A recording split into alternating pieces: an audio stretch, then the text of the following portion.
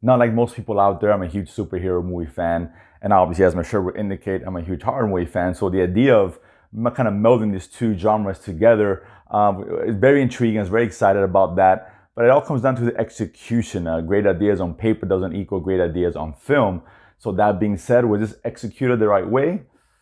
Let's talk about it. And with that, I'm welcome to another episode of The Romancer. My goal, as always, is to enhance your movie watching experience. So Brightburn, this is one produced by James Gunn, of course, from Guardians of the Galaxy fame here. Now, for those who are unfamiliar with what this movie is about, basically, this is, in essence, a kind of origin of a Superman-like character thrown into a horror slasher type movie. Now, we have these two parents, one played by Elizabeth Banks, who's actually very good in the movie.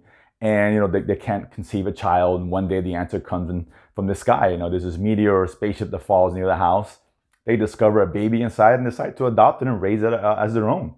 Years later, the kid finds out he's got these super abilities, but unfortunately, unlike Superman, he uses those abilities for evil as opposed to good. And the movie kind of takes off from there, as much as about what I say about the premise.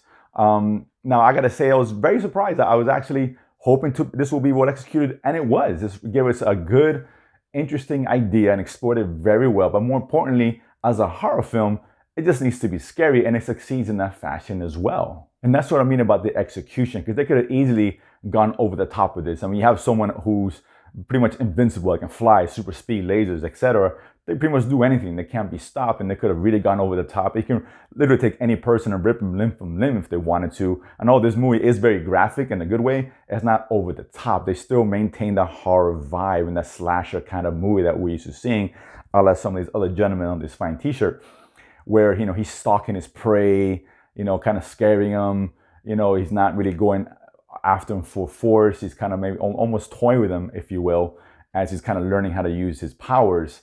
And that's fascinating, because ideally, the idea of a superhero that's able to do that, who's essentially a bad guy, is scary in itself. And the movie really does a good job of playing on that, because, we've seen supervillains before. We've seen them in dozens of superhero movies. But the difference is between that movie and those movies is that in the comic book movie genre, there's always someone to oppose him. There's a good guy, there's a superhero with equal powers and more powerful, if you will. Here, there's nothing that can oppose this kid. He can do whatever he wants, and there's nothing anybody can do about it. And that's great. But like I said, they executed to a point where it didn't get too big. It kept it very intimate. This kid is deliberately going after certain individuals for things that they've done to him or could potentially do to him and his family. And he's in his own way protecting himself, kind of, while he's still trying to maybe take over the world. Again, and that's the other thing.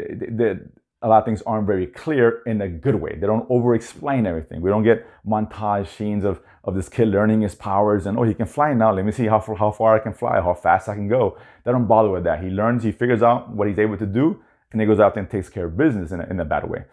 And essentially, you also don't get much, exposition as far as where he comes from, what he is. This is some kind of relationship between him and the ship that he landed on, and the intentions that what's guiding him. They don't really go into it or explore too much into that. And that's a good thing. That kind of kept that mystery, keeping it even scarier.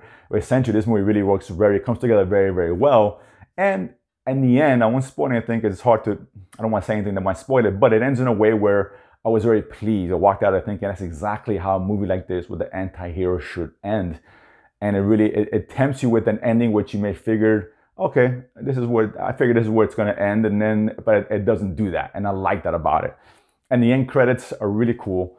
At the very beginning of the credits, almost setting something up which is just so appropriate in this age of superhero movies that we're in. And I hope they don't really explore that. I kind of like this being a standalone movie.